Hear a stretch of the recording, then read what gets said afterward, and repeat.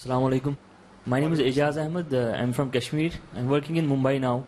I find it difficult to do wuzu in my office as the toilets are western, only tissue papers are there, and I don't find any place to wash my feet. Office there are western toilets and tissue paper. How can you do wudu? How is possible?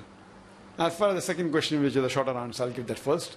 That whatever the situation is, you should adapt yourself. I travel much in different parts of the world, and alhamdulillah, you have to follow. So if it's a western toilet, and if you say that there's no water in the toilet, talking about in the toilet for doing wudu or for going call of nature. Water is there in all the toilets outside. So take a mug from outside and go into the pot and put the water over your feet and do it. There are various ways. We do wudu even in the airplane. We have to. So that time, but naturally you can't lift your leg and put it in the basin because the thing is so small. So that time you have to take a glass, and that's what you do. Take the glass of water and put your leg, a little balancing you have to do to be clean. So all this you can adapt it depending upon the situation. But wudu you have to do. And it's possible, now that's not possible.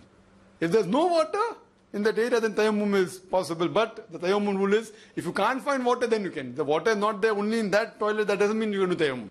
If it's not there in that area, then fine.